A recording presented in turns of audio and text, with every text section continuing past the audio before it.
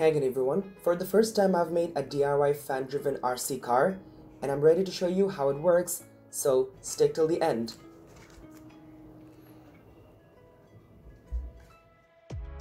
I began by taking two bottle tops for one particular wheel.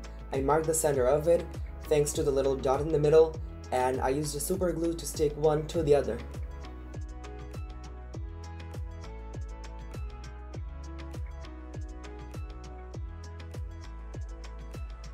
I just thought about a random design of the car body and just began drawing on a piece of cardboard and also cutting it out.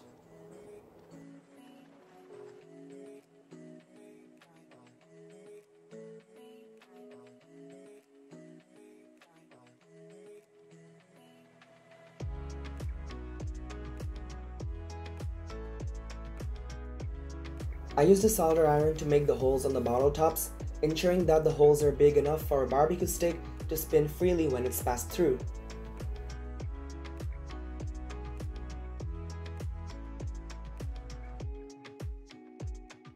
For the steering mechanism, I used a bent piece of a cardboard, a very thin layered cardboard, and on the center of the bend, I made a little hole using a driller.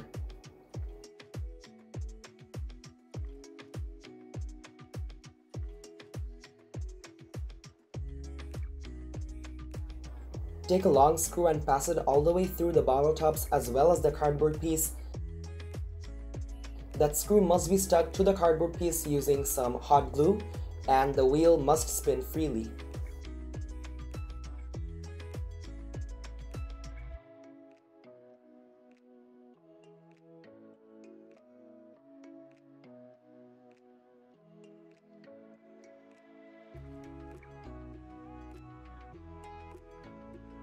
To attach the steering wheels to the car body, I've used a screw and a nut.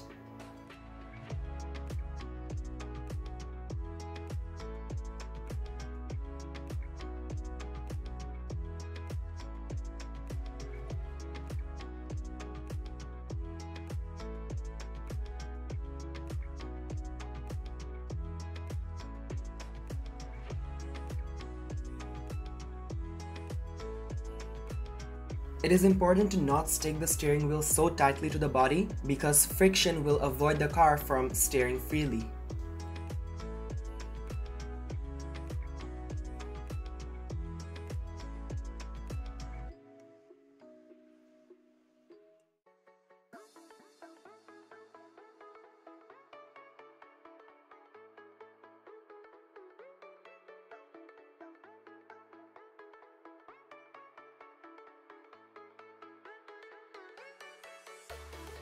For the rear wheels, I've used a drinking straw and stuck it underneath the car body and made sure that the barbecue stick, when passed through it, can spin freely.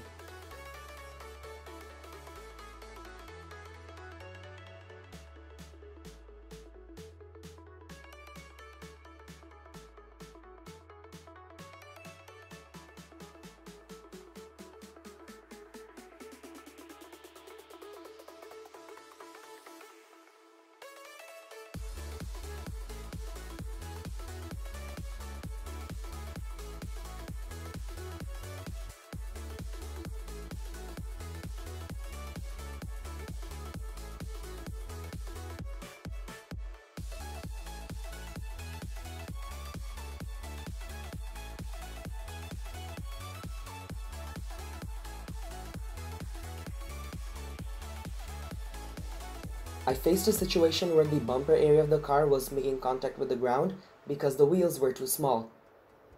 So I modified the wheels like this. To do this, you need to take a long piece of cardboard and you want to remove one layer from it. And then apply some hot glue onto that layer and stick it around the wheels.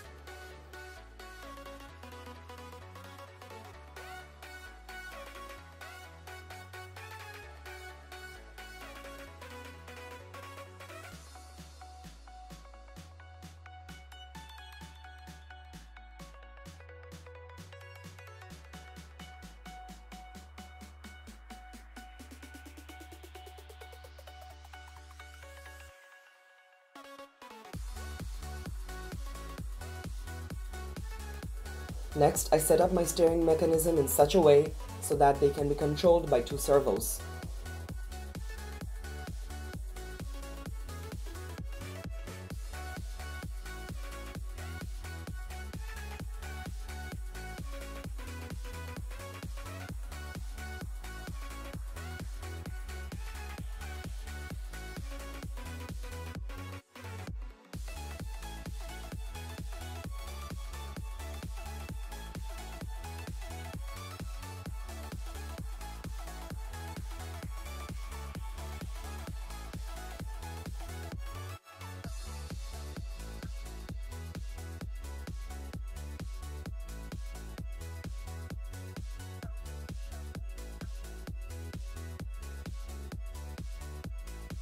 The specifications for these electronics used are included in the description box, so be sure to check it out.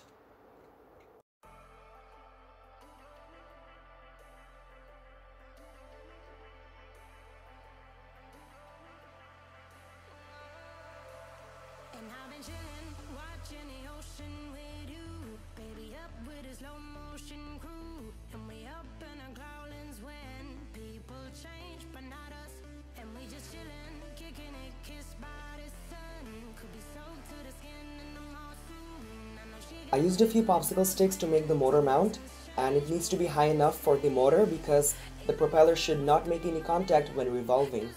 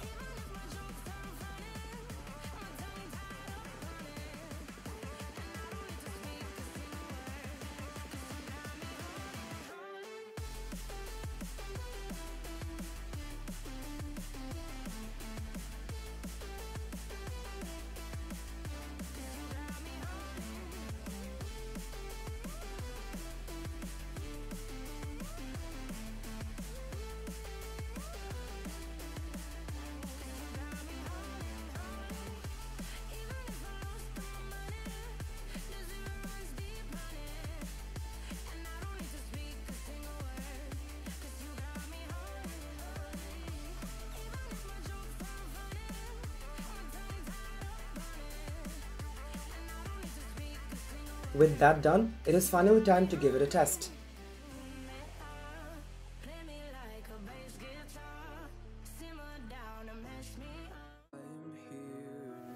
As you guys can see, the performance is not really good. The car struggles to make turns, and because of the fan-driven system, it's a bit challenging to make the turns. The wheels also do not have any grip with the floor.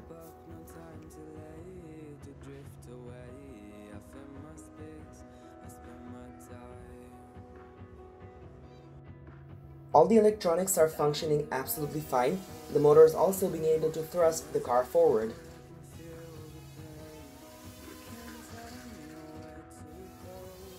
Although I've added some additional height for the car wheels, the bumper area of the car still makes some contact with the ground, so when the car moves forward, there's still friction going on.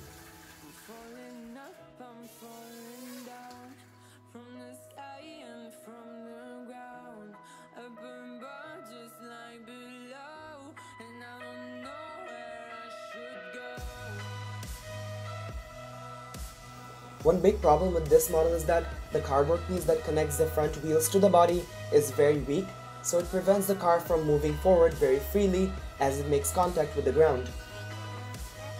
Therefore, on my next project, I'll need to ensure that this particular piece is very rigid and firm.